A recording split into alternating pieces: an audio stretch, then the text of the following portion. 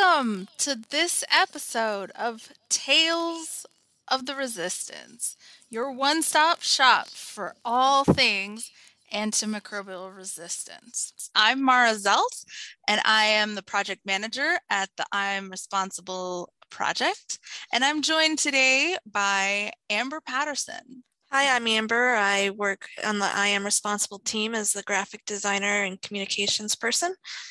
Looking forward to the podcast.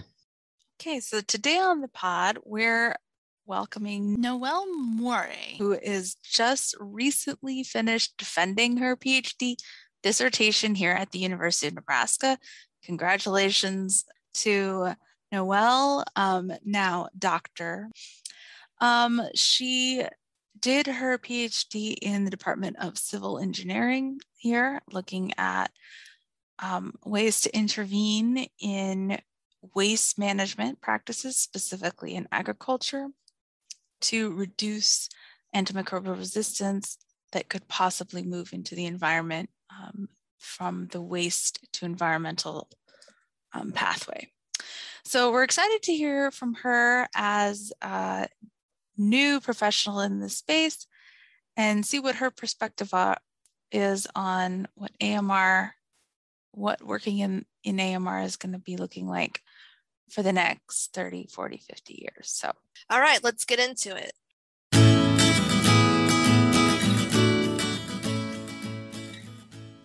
So I'll just have us start the conversation with asking you to introduce yourself and in your words, kind of tell us what you do related to antimicrobial resistance or have done up to this point. Okay, thank you. Thank you for having me. My name is Noelle Atieno Mware, and I recently received my PhD or defended my PhD dissertation at the University of Nebraska in Lincoln. My dissertation mainly evaluated mitigation strategies for antimicrobial resistance, majorly in agricultural environment. So from beef cattle feedlots and manure coming from beef cattle feedlots to application of swine manure slurry. And so that's what I do in relation to antimicrobial resistance, is to look at methods in which we can use to mitigate antimicrobial resistant bacteria and antimicrobial resistant genes in animal manure through either physical, biological, or chemical methods. That's a great short summary of what was in fact, 6 years of work or something like that. So good on you for the conciseness. I did particularly want to ask you, Noelle, to join the podcast because part of the podcast is about talking about our own personal stories and experiences with antimicrobial resistance, and you are a big part of mine. We both started our research on antimicrobial resistance together, yes.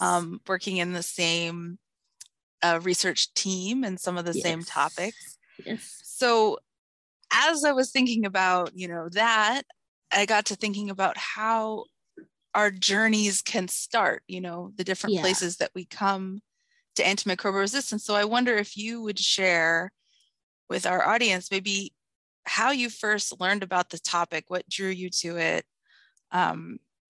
if anything, like if maybe it was just, I got to sign this, but, how did you first learn about it and what got you first engaged? Yeah, that's funny because most graduate students start off and be like, okay, I think I need money, I need an assistantship, and this seems like it. But from an international perspective, and I'm mostly talking here as someone who hails from Africa, I come from Kenya.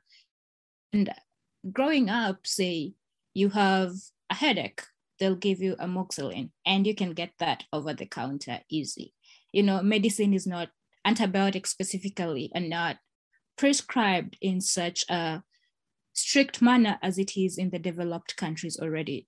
And so you can easily get access to antibiotics by easily going over the counter without any doctor's prescription. And so that kind of plays a big role, not only in terms of antibiotic resistance, but also just having the different regions and different access to these amenities. And so coming from that perspective, antimicrobial resistance is definitely a big challenge especially in the developing countries. And one issue may be the poverty or the lack of access to health amenities and basic sanitation, because these ones would definitely drive up the disease factor. But then we have unregulated drug supply chains, or even improper diagnostics, or even just the spread of infectious diseases that is so much rampant. Like malaria is a big challenge in Kenya per se, but in America, that's not a case. Like, you'll even go to a hospital coming from Africa with a malaria disease and they don't know what to do with you, you know?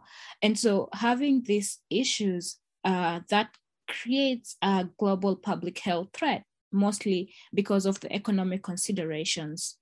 And because of that, and so, yes, it is true that antimicrobial resistance faces developing countries in a harsh way compared to other countries, but I feel with more research and more education, there may be better ways in which we can help control antimicrobial resistance, even in the developing countries, just as much as it is in already developed countries. And there are very, very many research topics that I would love to explore on that front. But that means I would need to get funding and also get to work with other experts on that note. But yeah, that's one thing that's very close to my heart. But as a sort of new professional with expertise in antimicrobial resistance, do you have thoughts on what a career in antimicrobial resistance research could look like? I think I have some thoughts on that. But also just being in the career for, say, 5 years, which has helped me open my eyes. Dr. Amy Schmidt and others of us looked at the communication aspect of it, mostly because antimicrobial resistance is that big thing that divides the health sector from the agriculture sector, people thinking which way or who is the most contributor to antimicrobial resistance in the environment, right? And so we looked at ways that we can disseminate that information to both stakeholder farmers and also the health industry, and telling them no one is at fault here, no one is evil here, but just look at these methods in which you can easily communicate to people and help pass the information forward. So communication is one bit that can be looked at. And another way that the research in antimicrobial resistance can grow, I do not have any expertise in this, but I am very, very much interested in it, is the quantitative microbial risk assessment. And so with that, we're looking at antimicrobial resistance as a risk factor. And then say it's coming from either the agricultural side or the health side. How does it get to the public health? And so doing a quantitative microbial risk assessment would help in order to determine, say, better mitigation strategies, or which interventions would work better than the others, and also just a means to communicate the effect of antimicrobial resistance to the environment, to the public health, and ways in which we can better intervene and mitigate that.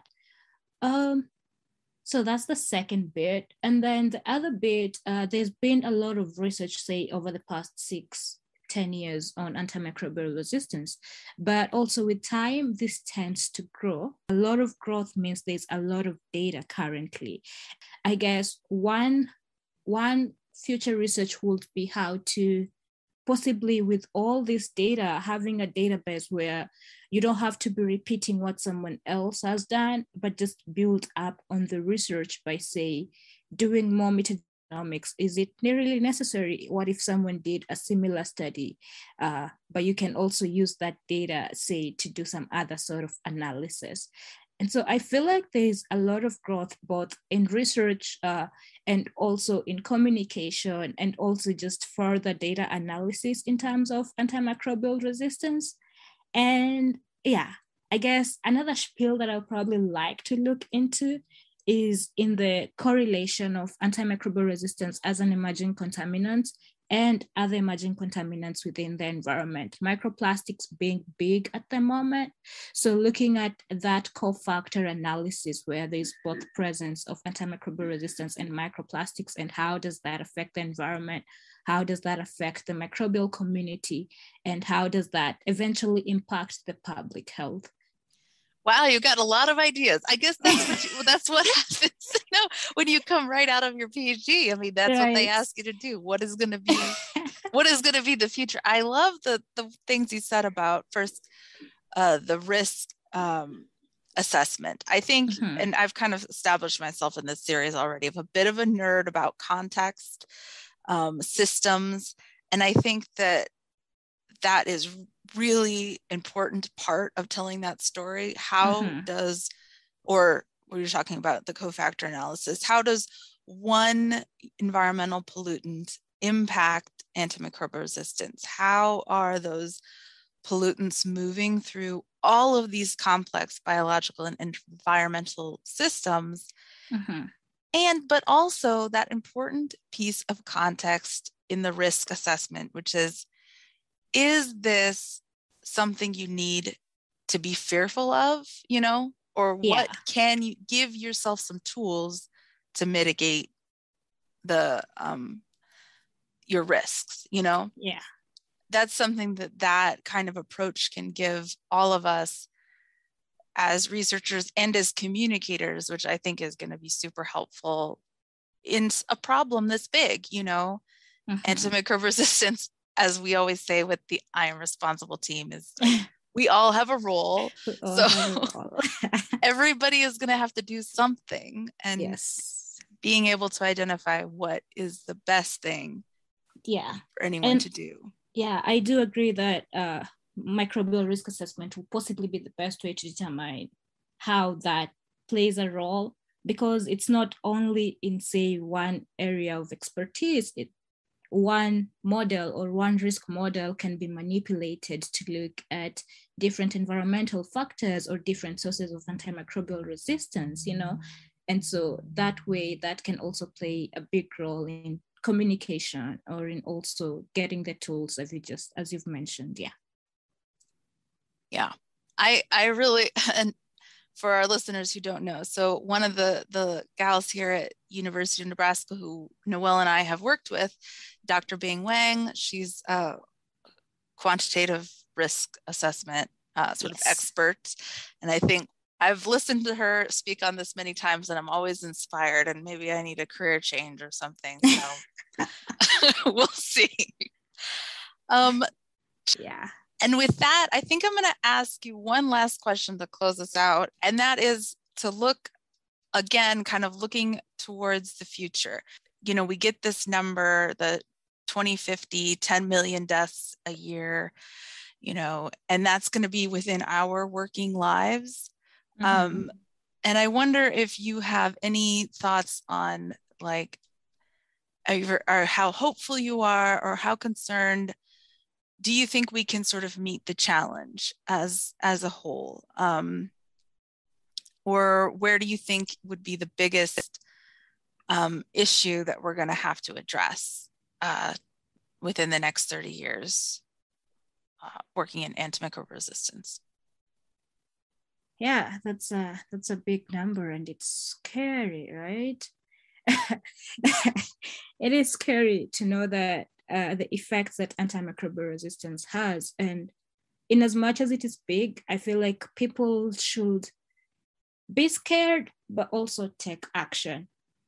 And one approach would be in the One Health perspective, whereby I think IAMR is also based on that, within the One Health, where people within different aspects of antimicrobial resistance or where it affects come to work together. So not just researchers in, say, academia work away from those people who work in the health industry, but coming to work together, that would be the best way to go about it. And that's because not only the researchers would learn from that, but also that would give one vocal language whereby we do tell the people, this is the problem, And this is how we are working on it together. And this is where you come in to help reduce or help promote the best practices to slow down AMR and also to reduce the levels of AMR. And so, yes, we should be scared, but yes, I am hopeful that if we do take action, we'll be able to meet the numbers that the World Health Organization or the CDC have set out for us. Yeah. It's good to start to end on a hopeful note. So we look forward to what you're doing in the future. Yes. Thank you very much, Mara. Thank you so much. Noelle. Thank you.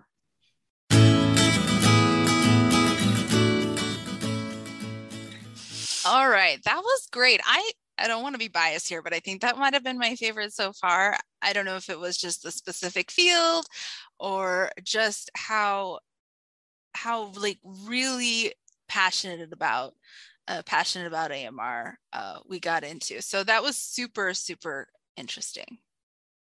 Yeah, it was definitely an eye-opener. I really enjoyed this episode. I learned a lot. Absolutely, absolutely. Well, next week we're going to take a little bit of a jag because we're going to have Dr. Divya Jaroni in from Oklahoma State University. She does a little bit with animals in terms of, she's talking about foods of animal origins, but she's more on the food safety side. So we're going to get into some real microbiology with her, and I'm looking forward to it. So we'll look forward to that conversation next week and talk to you all again soon.